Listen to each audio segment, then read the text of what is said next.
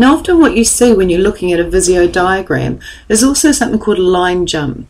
Let's take this connector and let's reconnect this point to this particular shape here so that these two lines cross over. If I just increase my magnification so you can see easily, you can see there's a line jump because this line goes over the top of the line underneath it. If I don't want to show line jumps, what I'll do is I'll go to the Design tab in my ribbon and I'll click the Connectors button.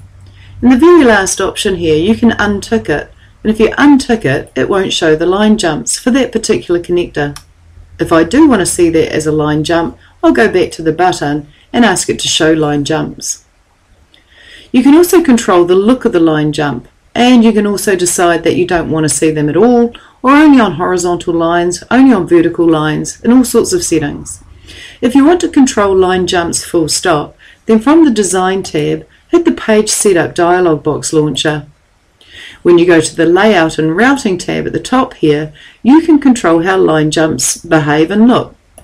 For example, I might decide let's start with a line jump style. Instead of an arc, which is what we currently have here, I might ask for a square. If I ask for a square and then click Apply, you can see the line jump is now a square line jump.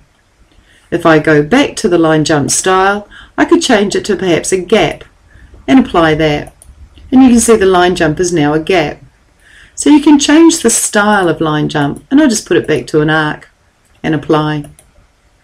The other thing you can do is say add line jumps only to horizontal lines, or add line jumps only to vertical lines, and so on and so forth. So you can really control your line jumps. You can even control the horizontal and the vertical size of your line jumps.